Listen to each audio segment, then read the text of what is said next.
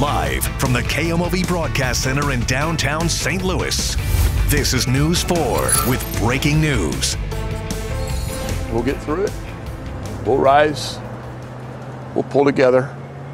But this is not the way anyone wants to ever have to experience a holiday break. And we're hurting.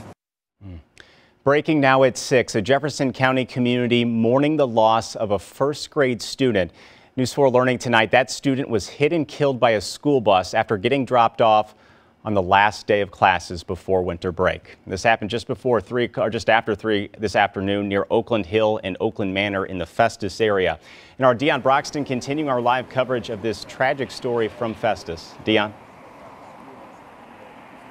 Corey, we learned that first grader went to the Jefferson R7 Elementary School about a half-mile up the road. Now you can see the scene behind me. Investigators are still out here trying to figure out what happened. This is at Oak Hill and Oakland Manor in Festus. Highway Patrol told us the boy got off the bus and then a few moments later he was hit when the bus made a right turn.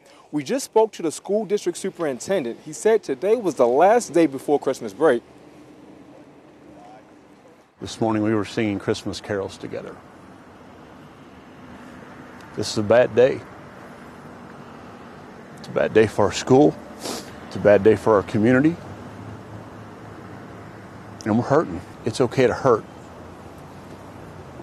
And there's not answers for situations like this.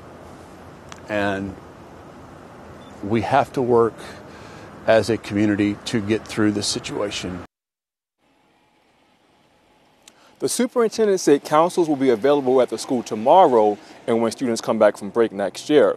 We'll have more tonight at 10. Live in Festus, Dion Broxton, News 4. Just so sad. Dion, thank you.